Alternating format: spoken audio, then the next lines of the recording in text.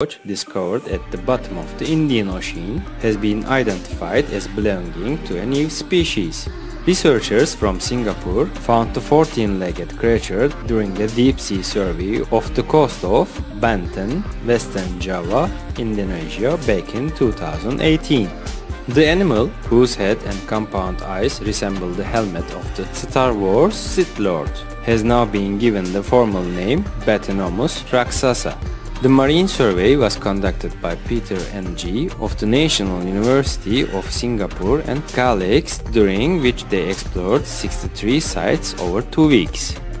The expedition, a collaboration with Indonesian Institute of Sciences, collected thousands of specimens from depths using trawling, dredging, and various types of seafloor coring devices.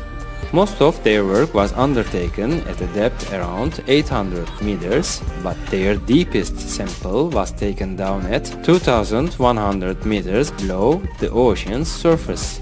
In total, the researchers collected 12,000 deep-sea creatures, including crabs, jellyfish, fish, mollusks, prawns, sponges, starfish, urchins, and worms, comprising 800 species in total, of which 12 were unrecorded in the scientific literature. Bathynomus raksasa is so-called giant isopod, a type of crustacean that resembles the cockroach and woodlice of land, but are in fact most closely related to other marine species like crabs and shrimp.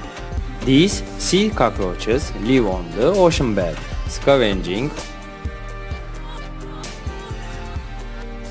on the remains of dead marine animals that have sunk to the seafloor, but are also, like their cockroach namesakes, quite able to survive for long periods without food. While most isopods typically reach around 33 centimeters in length, some species, like Bathynomus raksasa, can reach up to around 50 centimeters long, thanks to lower levels of predation and the cold of the deep sea.